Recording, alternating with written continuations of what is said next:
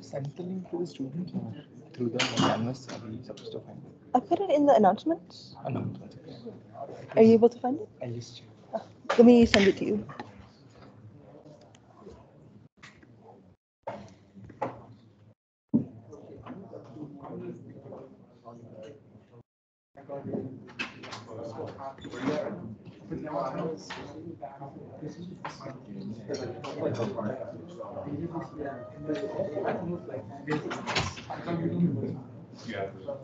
Maybe this one? This? No? Maybe?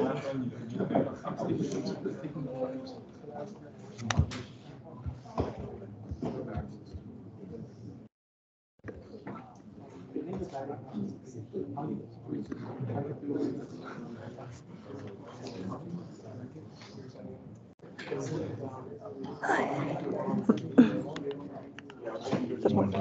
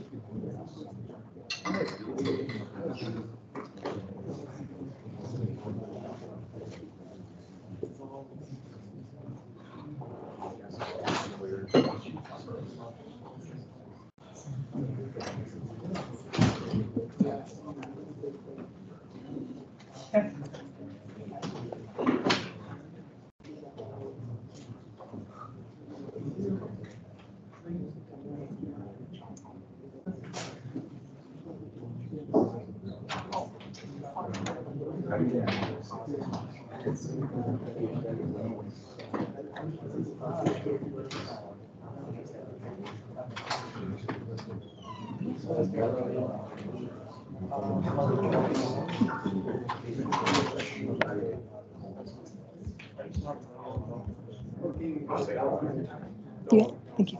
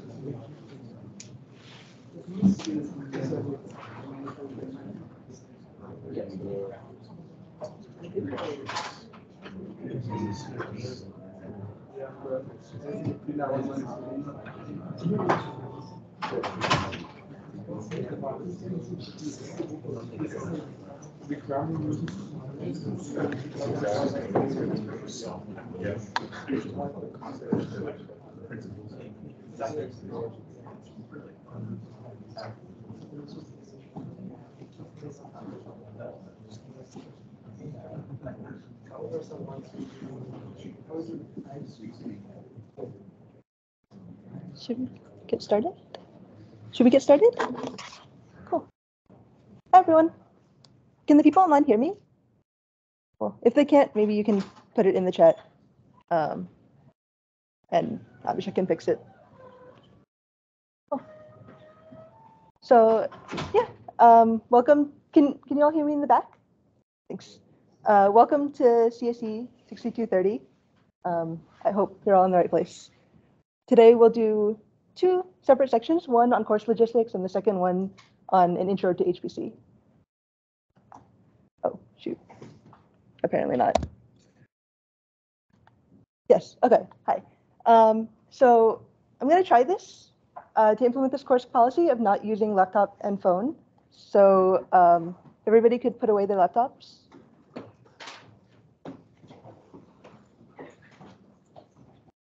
Oh, you can keep it. Yeah. Thanks. Cool.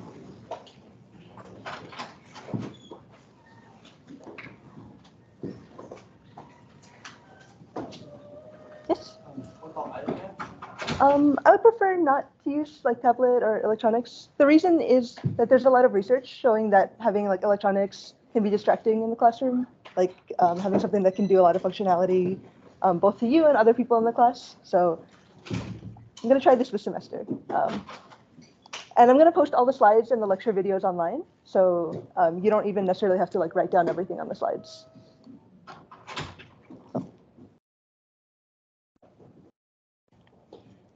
So the main point of the class that I want to get across is that I want everybody to feel comfortable with asking questions and being comfortable with answering my questions.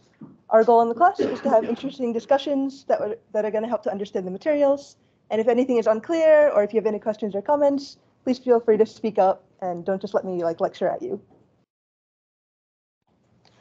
So you're all here. I guess maybe you have a reason to take it. But the reason that I think you should take this course is that going forward, doing any kind of science is going to require taking full advantage of the computational resources that we have today.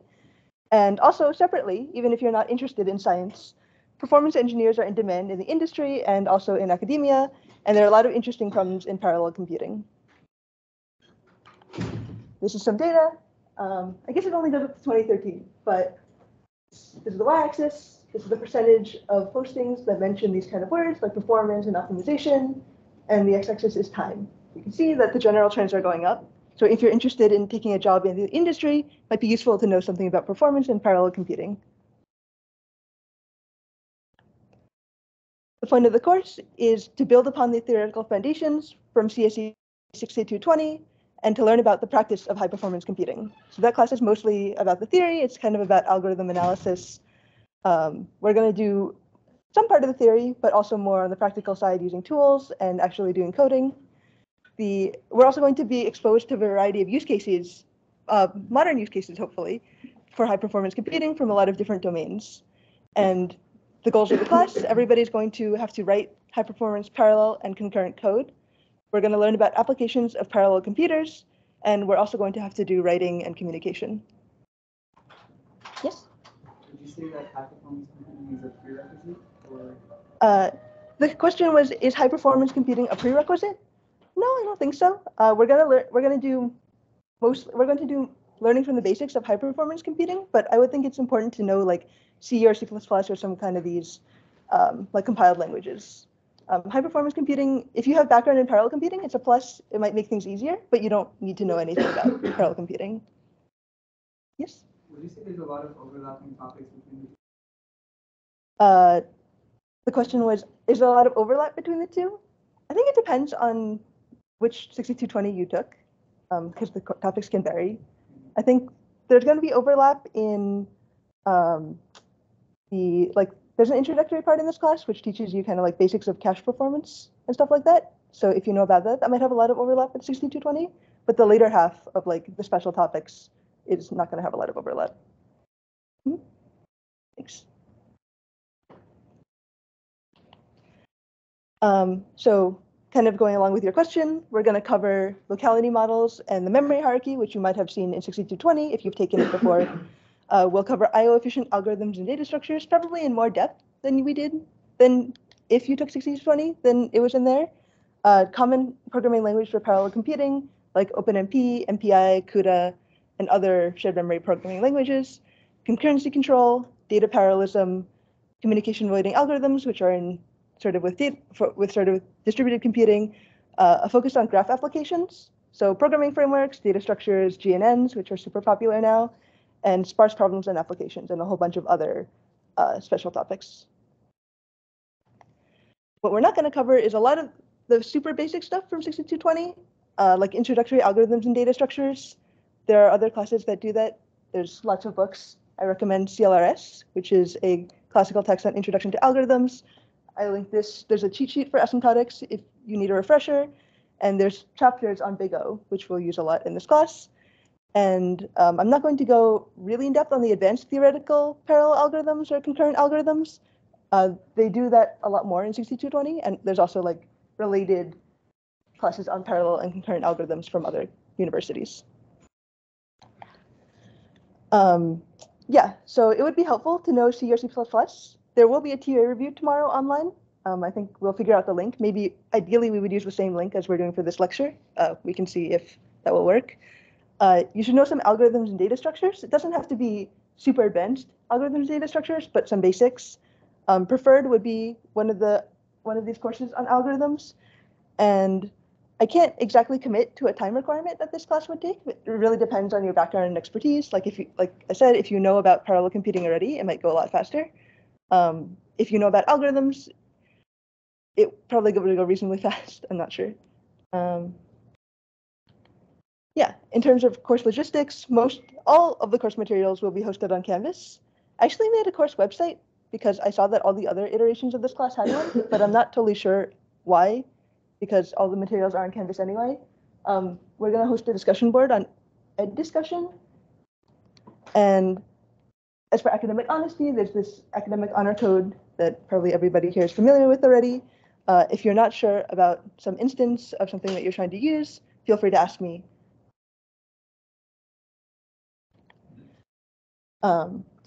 Yeah, so in terms of academic honesty, plagiarism, probably you've already heard this, but examples include listening while someone dictates a solution, using an existing written solution to make your solution, or copying another student's code or sharing your code with other students. Instead, we want to do collaboration, which is not copying other people's code, but asking questions on the discussion board, working together to solve the high-level problem, doing high-level discussions of strategy, and if you collaborate with other students, just declare it up on your report. In terms of AI assistants like ChatGPT and GitHub Copilot and such, we'll treat it in this course in the same way that we treat collaboration with other people. So you can use them, but sort of like as a discussion board, not to just directly copy the solution from them, but to maybe get ideas and think about some topics. Yeah, so we have two TAs. Khan, I think, is not here today, but he's a final year grad student, and he works on graph machine learning, graph algorithms and systems, and high performance computing. And his office hours will be Wednesday, 1:30 to 2:30. Today, Abhishek is here. Hi. He's a master's student. I guess you can introduce yourself, actually, because you're here. So I'm Abhishek, and me along with Khan will be your teaching assistant, and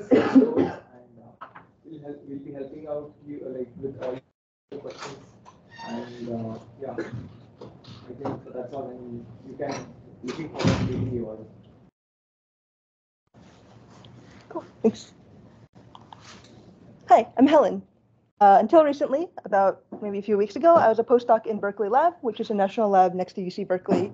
I finished my PhD a couple years ago at MIT, and my research is in high-performance computing, parallel algorithms, data structures, and software performance engineering. My office hours will be Thursday, 2 to 3. And I'm excited to meet everyone. Thanks. In terms of assignments, this is all of them. This looks like a lot, but it's okay because we're going to do it through the entire semester. The most important one right now is there's going to be a pre-course survey, which is just a short Google Form survey, just asking everyone about their background and what they hope to get out of the class. There will be a pre-proposal, which is a written assignment. There are programming assignments throughout the class.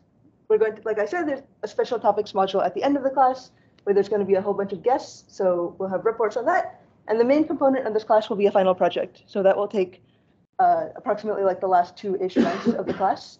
There's going to be 3 parts. One is the proposal. There's going to be a midpoint report and then the final report. Yeah, so like I said, right now the most urgent thing is this survey. It's due this Friday, and I will post the link. I think the link is already on Canvas actually, but I will post the slides also in case there are issues, and also an announcement. Yeah, I guess the most important thing about this is that it will help us determine the location of the office hours. I'm not sure actually what is common right now, but there's an option on the survey to tell like what you prefer. For the first week or so, we'll host them online because it's the most straightforward, but if we need to find a room, if a lot of people prefer in person, we can also do that. The closest non-survey assignment is the pre-proposal, which is going to be next Thursday? I think next Thursday. And that will be a warm-up exercise to get familiar with reading and evaluating papers on parallel applications. So basically, what we're going to do is everybody will find a paper that they want to read on a parallel application, ideally one that they're interested in. And you can find, I actually will not provide a list of samples. You can actually do whatever paper you want, as long as it's verifiable.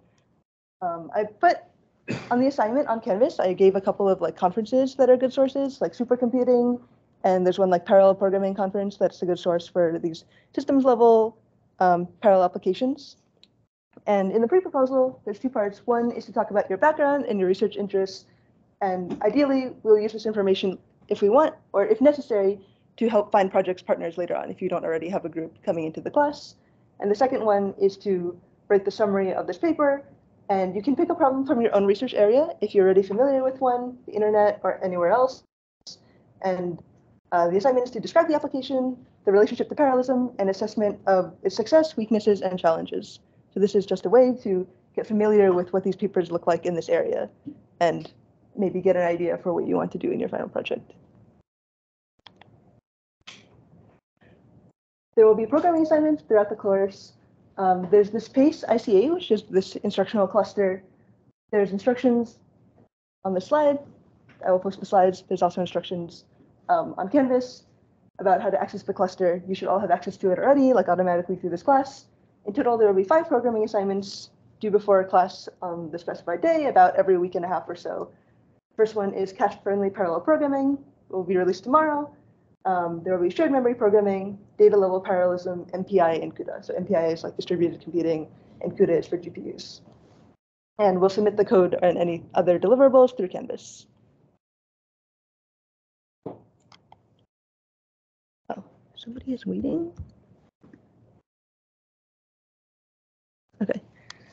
For the final project, there'll be groups of 3. If the class number is not divisible by 3, we will figure it out. Every group will choose a project that is relevant to the course topics, requires significant programming effort from everyone in the group, is unique, so not every group has to do something different, and is approved by me, so I will read all the proposals.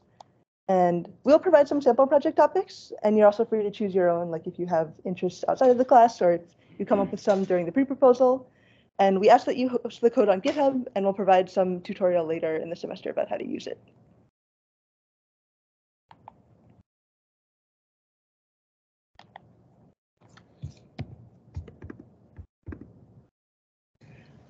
So there's, like I said, there's 3 phases. The first one is the proposal. In the proposal, every group is going to come up with a write-up and a presentation for the proposal, which is just saying what you're going to do in your final project. And the exact format will be posted later in the semester. The write-up would have the problem statement, the approach that you are going to use to solve the problem, an evaluation plan. So this part is actually, I find it the most challenging. An evaluation plan means like, in what way are you going to test that your proposed approach actually worked? So for example, like, what experiments might you run, or what metrics might you test it on to show that it's better than what it is already out there, and a weekly timeline of expected milestones. And these will be due right before the spring break, and the last 2 classes before the spring break are going to be for presentations for the proposals. About halfway through the project timeline, every group will submit a midpoint report saying the progress that they made so far and the breakdown of the contributions so far, so who worked on which component, any obstacles they encountered, the revised approach if there were any obstacles, or even if there were not obstacles, maybe still might have learned something in the first half. So you might change your approach, and a weekly schedule of the remaining work to be done. And the midpoint report is just to make sure that everyone is making progress and to catch any issues so we don't run into huge issues right before the deadline. And finally, there's this last part, which is the final project write-up. So again, similar to the proposal, there will be a presentation and a write-up. And the final write-up will be kind of like a typical research paper, like introduction, methods, results, things like that. And we'll spend the last few lecture slots doing final presentations. And I'll post more information about each of these components, like proposal, midpoint, and final on Canvas, like format and template and all of this stuff. All of the things related to the final project, like the proposal, the midpoint report, and the pre-proposal should be in LaTeX. We'll attach templates on the assignments on Canvas, and I will also paste this on Canvas. So is the final project concurrent with the 5 other projects of the class? You mean the homeworks? Yeah, the homework. Sorry. The final homework is due before the proposal. Okay. Yeah. Does that make sense? Yeah. Mm-hmm. Yeah, because I know it's a lot. Mm-hmm. There's another question, I think. Yes.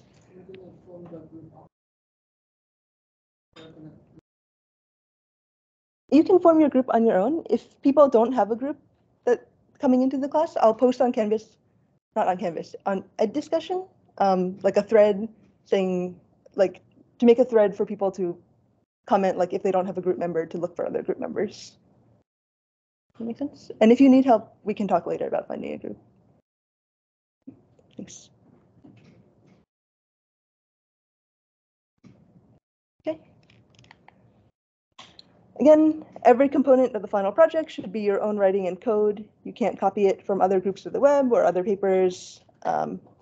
Plagiarism will not be tolerated. In the honor code, it says that plagiarism should be reported to the office. And I hope that I don't have to use this. Finally, there will be guest lecture reports. So after the spring break, like I said, there will be no more homeworks, but we will have guest lectures. So it'll be a lot of special topics.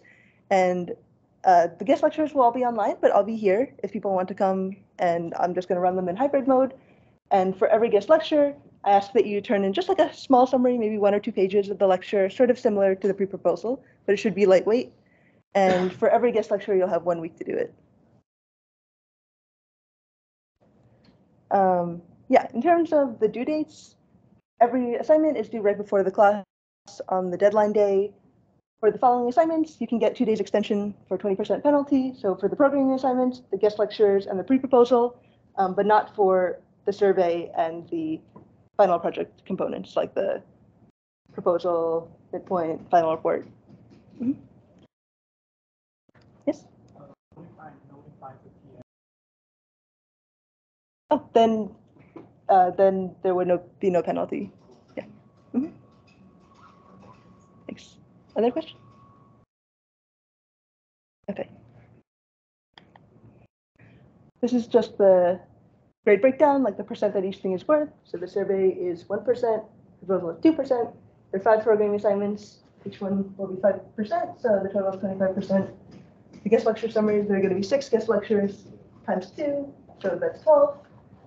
The project proposal, there's 2 parts, the write-up and the presentation. Each one will be 9%, so that's 18%. The midpoint is 6%.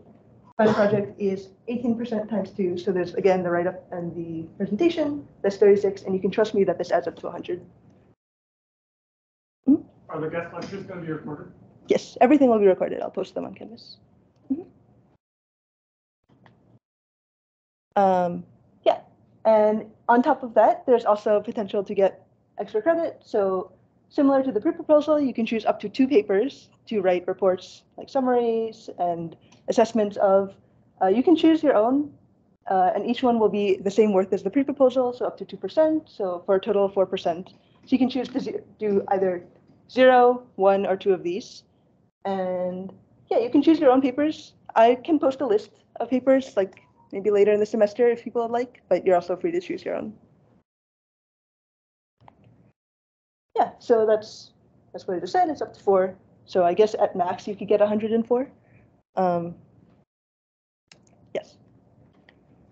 Cool. So for questions throughout the semester, for technical questions about the homework or the project, you can use the discussion board. Don't email me or the TAs about technical questions. If you want to use the late policy, you can email the TAs directly. And if you have any other questions, you can email me. Cool, thank you. So that was the first part, which was the logistics. Yes? Pass fail or auditing. Could you say it again? Pass failing the course or The question is, can you talk about pass failing the course? I actually don't know about the policy, the school policy for pass fail. Let me look at it and get back to you. I know there's like a grading, traditional grading scale from the school, so I guess the pass fail would just be based on that. Either the cutoff is at C or D, I don't know. Let me check on it and get back to you. As for auditing, so I just looked it up today. For auditing, there's not like a real grade assigned. Like I think they said on the course policy, it counts towards your credit limit, but not towards your GPA. And everybody just gets like V as the rating or as the grade. So you don't have to hand in anything if you're auditing the class. You can hand in assignments. We won't grade them, but you can hand them in. Yeah, does that make sense? Yes. Thanks.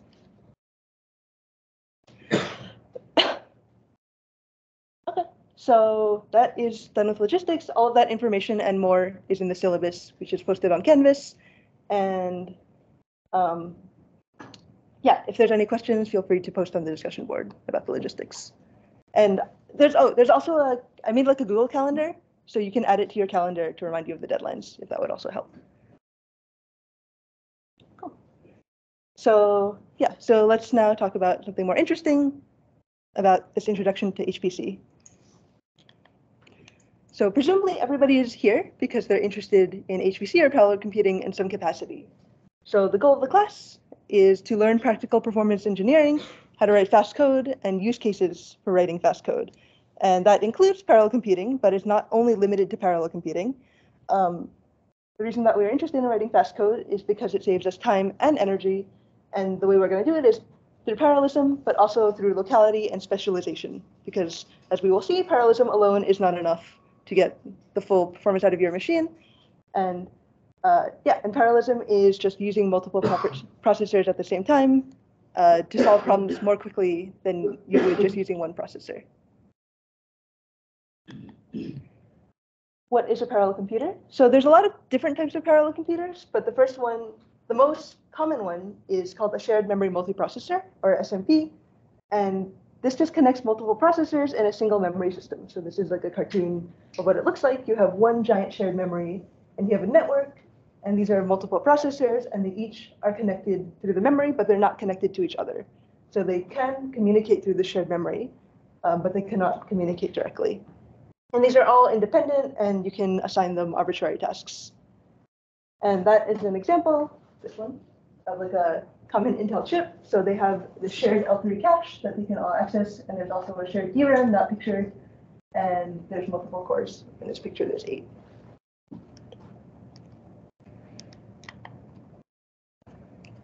And if you go even one level bigger than that, a distributed memory multiprocessor has processors each with their own memories connected by this high-speed network. And this is also called a cluster. And this is what we have on the instructional cluster. So like each of these is what I just showed you in the previous slide. So like this, each of these might also have multiple cores in it, but each of these is like a separate machine, and they have to communicate through this network. And they can send messages to each other, but notably they don't have a shared memory in between them, so they have to pass messages directly. And an HPC system is one of these distributed memory machines, but it has like hundreds or thousands of these nodes.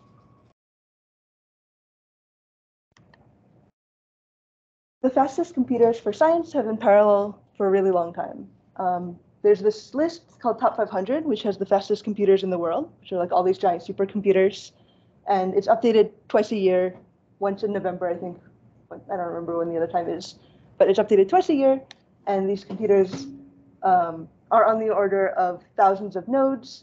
Currently, the largest one on the top 500 is Frontier, which is the supercomputer at Oak Ridge. It's a national lab, kind of close to here, actually. It has 8.7 million, about 8.7 million cores, and uses about 23 kilowatts of power. So this thing is super huge. And it's the first exascale computer. So this is like kind of one of these recent advancements in HPC, which can do over a quintillion calculations per second. And Frontier is like one of the most recent exciting developments in this area because now we can do even huger amounts of calculations faster. Like I was saying, one of the goals for HPC is to do like bigger computations and faster computations. So one way to measure that is through these units of HPC. The first one is called a flop, which is a floating point operation, usually double precision, unless we otherwise state it. So floating point operation is like multiply or add or stuff like that, like mathematical operations. And ideally, you want to do more of them faster. So the way that you measure the machine in terms of flops per second, like also called flops, which is floating point operations per second, which is now like introducing a time component. And like I said, like you want to do faster operations, but you also want to do bigger computations. So we also have bytes, which is this notion of size. A double precision floating point number is 8 bytes. So like if you're familiar with C, like a double or a size T is 8 bytes, like a uint32T is 4 bytes. And if you prepend some of these prefixes onto them, then you get, like for example, kilo corresponding to flops would be like 1,000 flops per second, or like mega would be 1,000,000 flops per second, and so on. So right now we are at exa, which is here, 10 to the 18 flops per second, and you can also use the same prefixes for bytes. So that measures the size of your problem or your program. This is what the top 500 list looks like. So it has this ranking and the system name, so Frontier, and the second one is Aurora, and so on. And it has the number of core, and it also has petaflops, so that's p-flops. And it also tells you how much power it uses. So that's the rightmost one.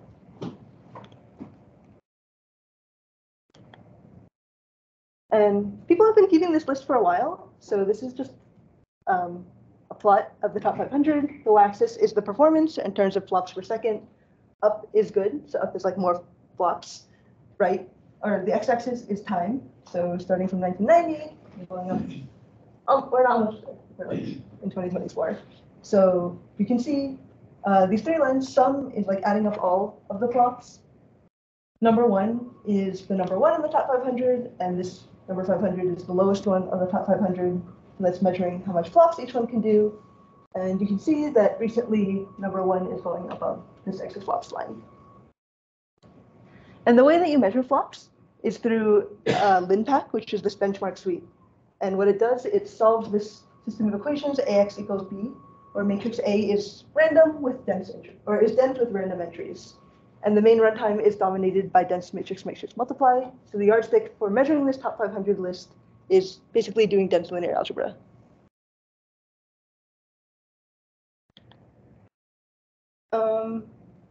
Yeah, so the way that these machines look has changed a lot over time. So the way to read this is the y-axis is the share, which is like what percent of the machines have this property. The x-axis, again, is time. And it's a bit hard to see, but the different colors are the different types of machines. So like orange is cluster, purple is SMP, which is shared memory, yellow is MPP, which is massively parallel, and there's some other stuff that I won't totally mention right now. But the main point is that before like the early 2000s, almost a lot of this was yellow, which is massively parallel, and a lot of it was purple, which is shared memory. And in about 2000-ish, it started getting almost all orange, which is like giant distributed clusters. And the reason for that is physical trends, which I'll talk about later, and also the increasing size of problems means that we need to do distributed computing. And the problem with, not exactly problem, but what this means is that previously you could program these machines using like annotations for CL programs, kind of like traditional shared memory programming models. However, in large distributed systems, they're programmed by completely redoing the algorithms and the software for parallelism. A similar trend, so again, this y-axis is the number of that have that, I guess that property or that that accelerator. The way to read this is the different kinds of accelerators that are used in the top 500, and the x-axis is time. So you can see that these are like, these different colors are the different kinds of accelerators that are available. So like purple is, for example, the NVIDIA Volta, which is a kind of GPU, and that's like this one. And the orange one, this one, is the IBM Cell. Okay. This one. And anyway, the main takeaway from this is that over a third of all the top 500 systems now have accelerators or coprocessors like GPUs. And this is just the total absolute number of ones that have these kind of accelerators, but the total performance share of these accelerators is higher than the percent of them that have it. By performance share, I mean like how many flops are each of these accelerators responsible for.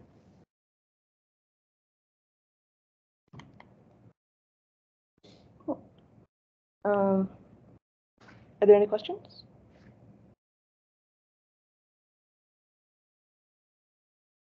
Okay, I'll keep going. So yeah, so one of the main things that we're interested in this course is doing science using high performance computing, which is one of the main reasons that people are interested in HPC nowadays. Like all the national labs are interested in doing HPC. And HPC allows us to do a lot of things that we couldn't do in traditional science. So traditionally in science, there's like theory and there's experimentation, and you kind of go back and forth between these two in like really old school science. But nowadays with computation, we have simulation. And the reason that we have simulation is that there's a lot of applications where things are like not possible to do with theory and experimentation. Like they're too huge or small, or they're on timescales that people don't understand, like they're too fast or too slow, or maybe they're really dangerous, like maybe they're in space, or they're very expensive, so we want to do simulation for them.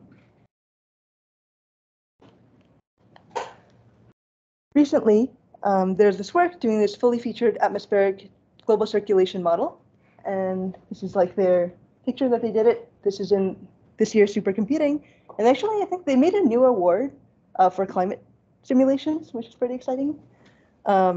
This runs on both AMD and NVIDIA GPUs, and it runs on Frontier. So it's the first giant simulation to run on the entire exascale machine, and it simulates per day of computation. It can simulate over 1 year of cloud movement, which is really exciting. So this is an example of simulation that people are interested in doing in HPC. Like you could measure these, I guess, like cloud movements, but to do it on larger timescales, it's better to do it in simulation.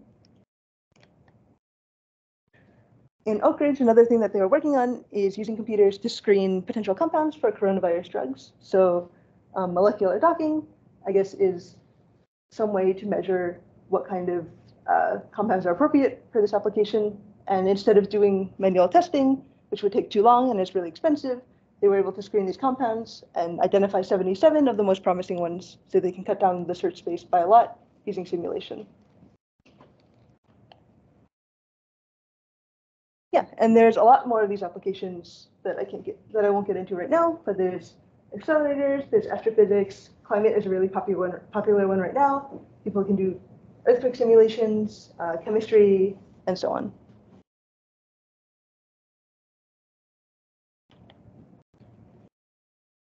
In addition to simulation, using high-performance computing, people are also interested in doing data analysis. So data analysis is kind of just processing your data, and it's used for data sets that are big or complex or fast. So there's things called like streaming data sets, which means like your data is coming quickly online, so you have to process it as it comes, or maybe too noisy or too heterogeneous to do measurement alone. And if you want to get something interesting out of it, then you have to do high performance and efficient simulation, or not simulation, analysis. Yeah, so this is just one example. This is a detector and a sequencer, which are like from genomics, and the y-axis is amount relative to 2010. So like at 2010, it's 1, and this is the growth over time. And you can see that the detector, which is how much data, I guess both the detector and the sequencer, the detector is how much data you get, and the sequencer is kind of like processing the data from there. And you can see that the red line is going up way faster than the orange line. So that's how much, so the data growth is much faster than the computation, because the computation is in green So this is processor speed, and you can see that it's much slower than the red line. So if you just relied on the processor alone to process your volume of data, it wouldn't work because like your volume data is way faster than your computational speed. In genomics, there's a lot of other reasons that you would want to do analysis. So for example, like if you're interested in like looking at what happens to microbes after a wildfire, or this microbial dynamics of soil carbon cycling, or any of these other applications, the main thing to notice here is that each of these problems is really huge. So like on the order of terabytes, this one is 1.5 terabytes and 3 terabytes and so on, which is much bigger than your traditional problem that you would just run on your laptop. Like your laptop probably has on the order of gigabytes. So terabytes is like several orders of magnitude above that.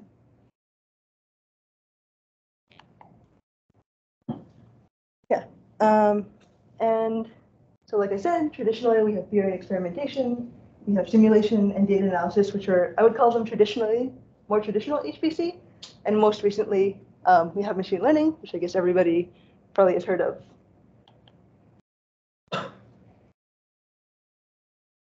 One thing that is important about machine learning is that it demands way more computing power than the pace of hardware growth. So this y-axis is the amount of petaflops per day you need to train machine learning models, and the x-axis is like the date that the model was introduced. You can see that the line is going up. This is log scale, so the line is going up way faster than the total rate of computation that we have. And this blue line is exaflops per second for 1 day. So, and this is in 2018 and 2019. So if you projected this even further now, that would be even higher. And this is going up by like over 100x or 1000x. But in a similar time scale from 2011 to 2017, the fastest top 500 machine grew less than 10x. So the training is growing way faster than the total computation time. So this is another reason that we're interested in doing efficient algorithms, because if you just try to run these things on your hardware, like the hardware does not keep up with the pace of computational need. Oops.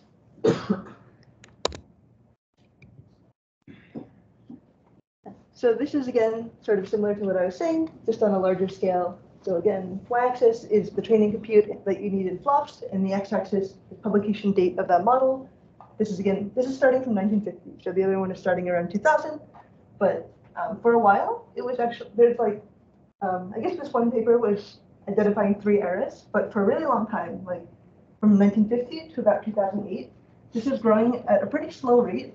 So this is 10 to the 4, and this is 10 to the 14. So this is like a factor of 10. Or sorry, this is a factor of 10 to the 10, but over a course of over 50 years. And now, from 2008 to about now, you can see that there's kind of like a knee in this curve, and it's going up way faster than it was in the previous time. But hardware is not getting this much faster. Some exciting science-based applications that people have been doing with ML recently. These are kind of, I think these made the news. So AlphaFold from DeepMind produces this machine learning-based solution to solving the 3D structure of proteins. Instead of determining them experimentally, which is just time-consuming and challenging, AI can predict the protein shape at scale quickly and accurately. So this is really exciting. Like this is one of the recent advancements in AI for science. Yeah, another one even more recent than that is for material discovery. So again, from DeepMind, they discovered on the order of 2.2 million crystals, which is about 800 years of knowledge. So instead of manually going through the crystals and trying to do discovery, which is really slow, they used models to try to predict they used, I think, for like material discovery.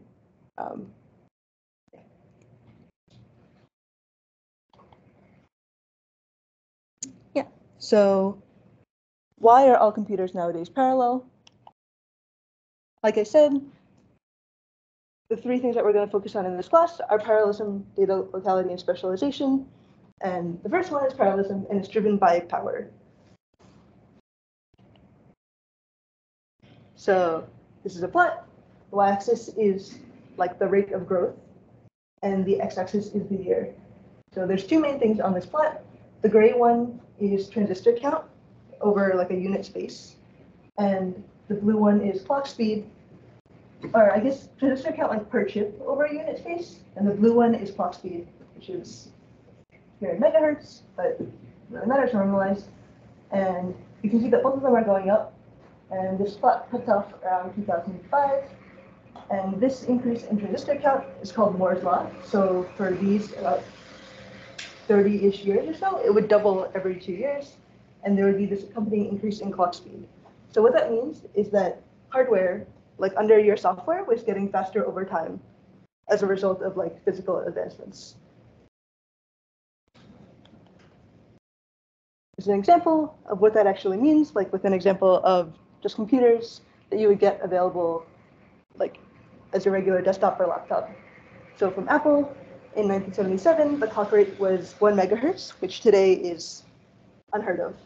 And it was about $1,400 back then. And in 2000, they had this advanced version that has 400 megahertz, which is 400 times faster, which is exciting, for a little bit more, like 1600. And in 2004, you can get one for 1.8 gigahertz. So this is like over 3 times faster than this one, for even cheaper, for $1,500. So what this means is that if you had software that ran in 1977 on this machine, and you ran it on this machine, you just bought a new one, and it was able to run, like over the course of 20-something years, you would get 400 times faster for free, in some sense. And again, here, you could get your code over 4 times faster if you just bought this new machine 4 years later, again, for free, because you're probably upgrading your hardware this frequently anyway. And also the memory is getting bigger. So the memory here was 48 kilobytes, which is tiny. And here, it's just also getting bigger, it's 64 megabytes. And in 2004, it was 256 megabytes. But one thing to notice is that the memory doesn't grow as fast. Okay,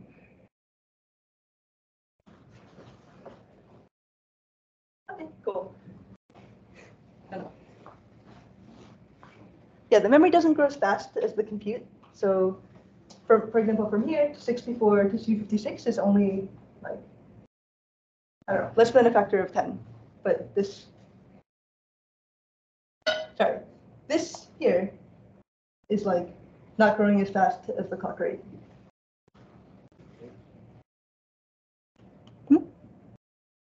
I feel like it is, right? It's like over 1,000x, but the clock rate is like 400x. Oh, I guess so. Also not that fast. I think it's not growing that fast now, maybe is what I meant. Like, our memory now, maybe it is actually. You can get a memory on the order of terabytes. But the clock rate is not going up another 1,000x from this today. So maybe back then it was better. Well, life was better back then because I guess the memory is also growing. Okay. And yeah, so the way that, sorry, let's go back a couple. So the way that we got this increase in clock speed was by increasing the number of transistors on the chip. Like, hardware was able to make the transistors smaller, so they were able to put more on the chip, so the clock rate was able to increase. But unfortunately, there are physical limitations to how many transistors you can put on a single chip. So this is like the power density, which is a function of how many transistors you can pack into space. This is the year. And as you can see, like if you were able to grow at the same rate that we were previously, the power density would become way more than is feasible. And the reason for that is that the power grows exponentially in the frequency. So like the frequency increases when you have more transistors, and the power grows way faster than the frequency, and the performance grows proportionally to the frequency. And so this question, is it better to increase the speed by doubling your frequency or doubling your cores? Well, it's equal for the performance, but it's way worse for the power to increase your frequency. And so the reason, so that's the reason that companies came up with these multi-cores, which I showed you this picture in the beginning. That's why you have a lot of these cores in a shared memory, because they increase the cores rather than the frequency. And to scale the performance, processors put a bunch of cores on the same microprocessor chip, And now each generation of Moore's law potentially doubles the number of cores on your chip.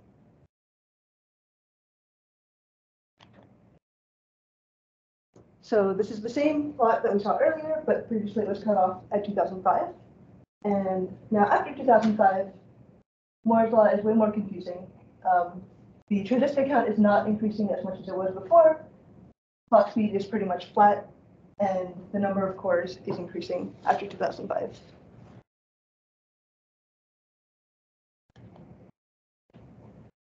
Yeah, so that is one reason that all the modern computers are parallel. It's because of physical limitations. And this plot is showing us where performance is coming from now. So the y-axis is the number of flops that we got, and the x-axis is the release date of the processor, and these are the different processors. And yellow is frequency scaling. So yellow is like Moore's law and transistors. And you can see that this yellow is a huge component up until, like, there are only two components up until about 2005. There's yellow and there's orange, which is pipelining, which I won't talk about in detail right now. But it's mostly yellow, and it kind of cuts. It's still a huge portion of the performance, but all the performance gains after that are not necessarily coming from yellow, like only a little bit here. After 2005-ish, the performance gains are coming from red, which is multi-core, blue, which is SIMD, which I'll talk about in a minute, and other things like superscalar.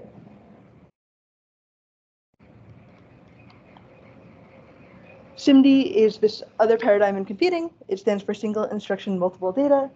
And the way it works is that a SIMD computer has multiple processors or functional units that do the same operation on a whole bunch of different data elements at once. So this is different from traditional multi-core, which is like you can have arbitrary tasks on any of your data. This is, you have to do the same operation on your set of elements. So like scalar just means like you have two variables.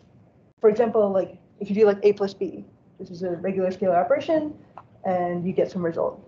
But vectorized or SIMD means that you have kind of like an array of data, and you apply the same operation on all of it, and you get results also in an array. And this is present in modern multi-cores. So most regular processors nowadays have SIMD with 2 to 8-way parallelism. And GPUs use SIMD as their main programming paradigm. So GPUs have SIMD, but on like way larger scale, maybe like more than 100 SIMD units broken up into some components.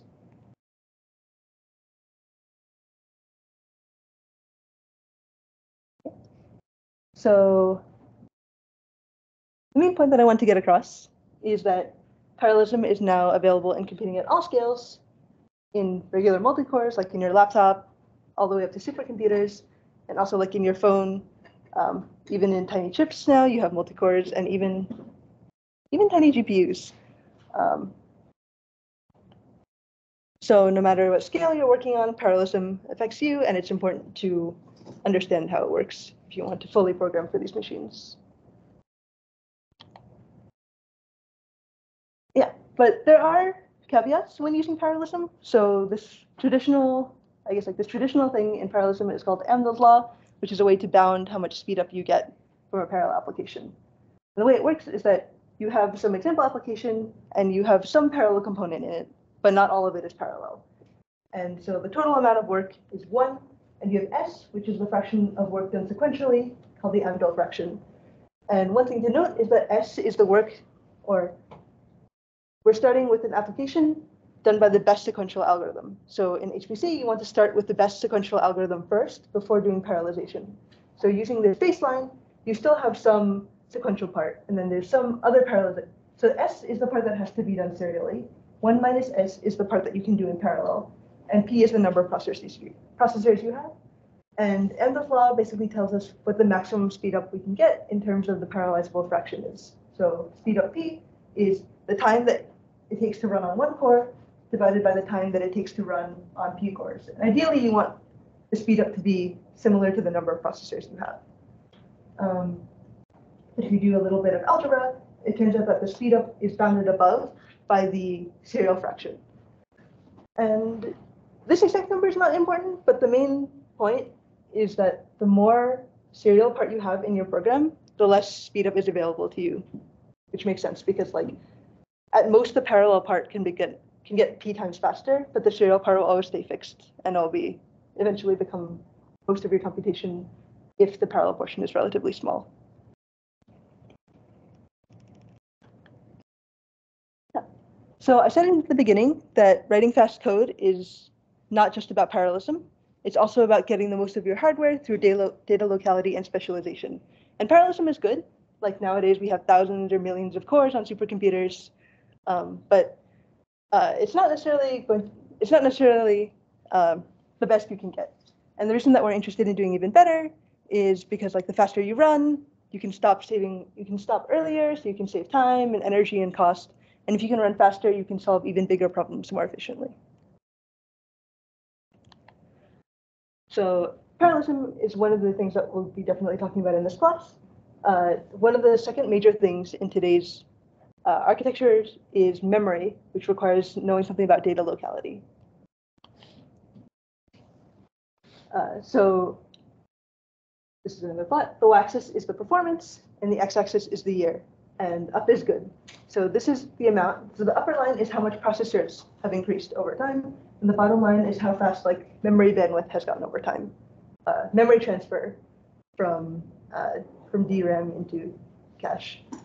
And you can see that the processor speed is going up over 10,000 from 1, but the memory speed over time has only gotten about 10 times better from 1980 until 2010. So there's this over 2,000 times gap between memory speed and processor speed and memory speed improvements. And this is the main reason that parallelism alone is not enough, because of this processor memory gap, which is this exponentially increasing gap between CPU and memory speed. This is called the memory wall, and it's increasing exponentially over time, which is the reason that we're interested in data locality. So these two lines, this red one is transistors, Y is relative scaling, and again, X is time. So red is like compute scaling and frequency scaling. Blue is the stream benchmark, which is memory speeds or memory transfer speeds over time.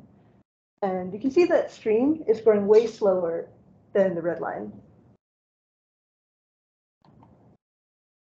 So one interesting question is where data is involved. If you have to transfer data, whether compute scaling is relevant or like how relevant it is. For example, like if you're dominated by memory transfer, it doesn't matter how many flops you can do, because if all of your time is spent transferring data, then no matter if you can do like infinity flops per second, you don't have anything to compute on. So that is data locality. And finally, we have specialization. There's a lot of recent interest in doing these specialized hardwares. So this is one paper, I guess, even a little older than now, but the way to read this is that it's like a hardware paper, and they did a whole bunch of hardware optimization. So they started with RISC, which is like the basic instruction set that modern machines use. And each one of these data bars, like SIMD, Optfusion, I don't know what Magic is actually, but they do these additional optimizations on top of RISC. So like SIMD is this vectorization thing that I was talking about earlier. And they measure on the left side how much energy consumption you use, and on the right side, the speed up. So the highest energy consumption is from the traditional instruction set, like the unoptimized instruction set, and the slowest speed is also from the traditional instruction set. And you get some improvement if you add additional optimization, like SIMD, like here you can get less energy, and you can also get more speed up. And if you add like these other fancier instructions, you can also get some improvement over there. And so, yeah, but the last one is ASIC, which is the specialized hardware design. And with ASICs, one of the benefits of them is that like in traditional or in general purpose machines, there's a lot of other stuff that you might not necessarily use. Like in general purpose machines, there's like control flow and there's a lot of ALUs and like computation that you might not use. Mostly is control flow, actually. But so ASICs get rid of that for your particular application. And this is one of the reasons that GPUs are really efficient, because they get rid of like general purpose computation, and they only allow you to do like SIMD like computations. So that's one of the reasons that they can do a lot of flops, is because they don't have to deal with so much overhead. And you can see that there's this huge benefit here from doing more specialized hardware design, both in terms of energy and in time. Yeah. So yeah, you can get, so like here is doing these fancier instructions in your instruction set, but you can get even more improvement using just specialized hardware.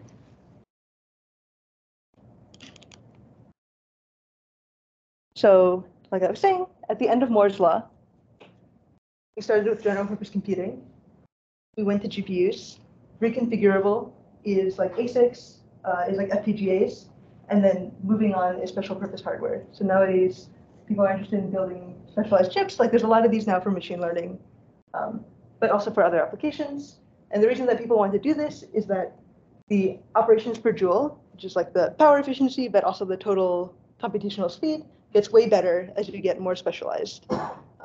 But there are problems with doing special purpose hardware, like they become less general, so they're less programmable, and you have to, and they're less general purpose, so like they don't work for all applications.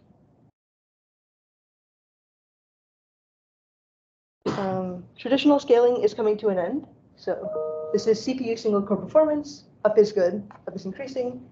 And this is kind of the same as the data I was showing you earlier. Up until 2004, we were getting 2x improvement every 1.5 years in speed just from single core processing.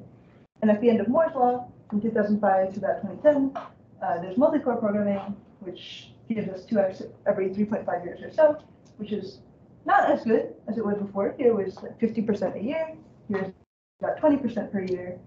So it's kind of falling off. And now it's getting even worse, like with Amdahl's law, which is how much serial work is in your application. And then again, with physical limitations, now we have like, you see 2x every 20 years, which is a 3% per year.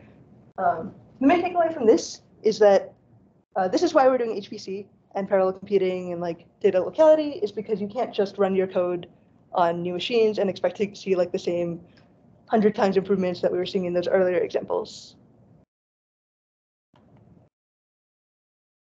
But actually, there's a super interesting paper recently. It's called "There's Plenty of Room at the Top," and it's about, yes?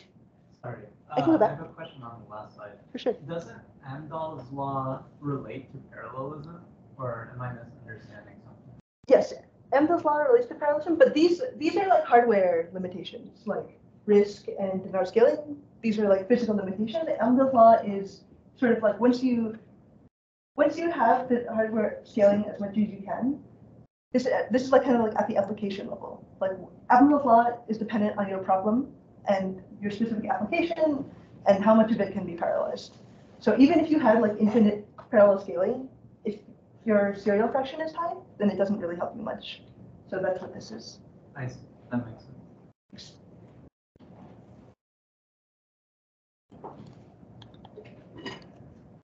Okay, so this is where traditional performance came from. They call this the bottom in one of Feynman's old papers, which is semiconductor technology and transistor scaling. And previously, performance improvements came from here. Kind of like from the point of view of the programmer for free, if you just bought a new machine like 10 years later, you would see this huge 10x or 100x improvement. This doesn't happen anymore because of physical limitations. So nowadays, the way that we get performance improvements is from the top, which is more top-level design, software, algorithms, and hardware specialization. And in this class, we'll be talking about the first two, software and algorithms. Thanks. I have a question. Is that correct?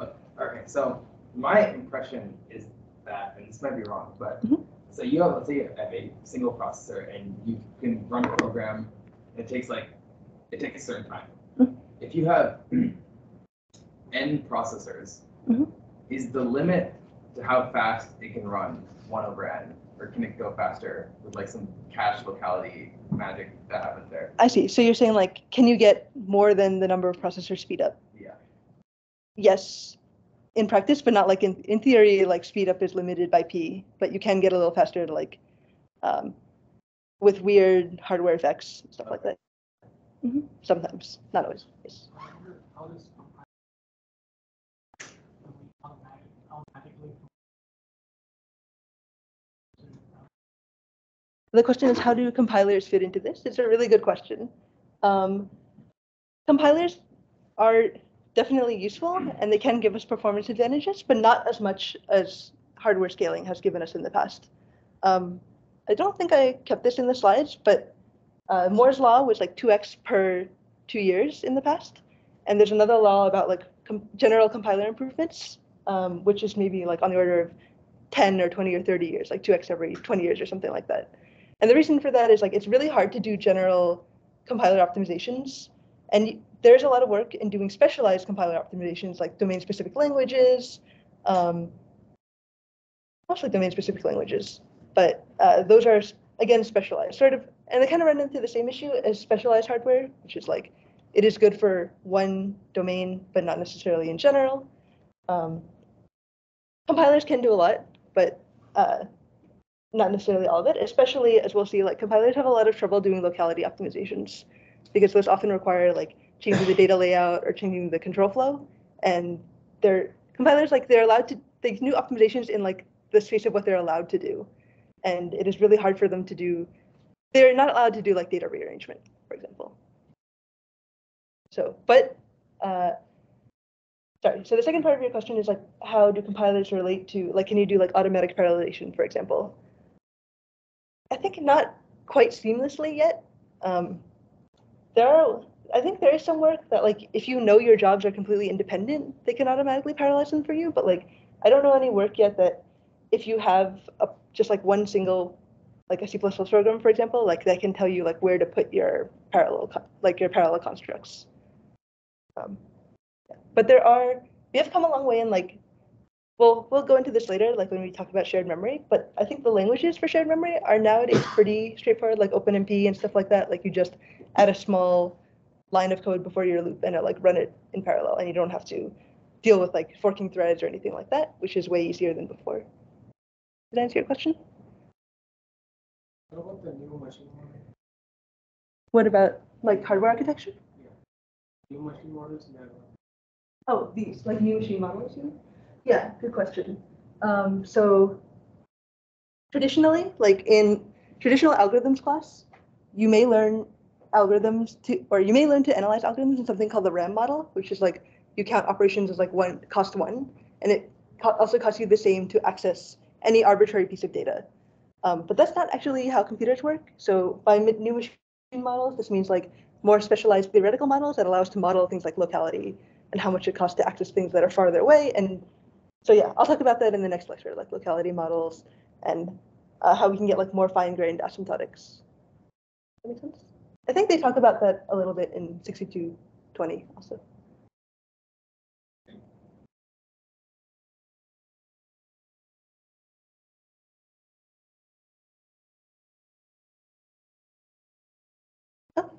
If there's no questions, I think that's all for today.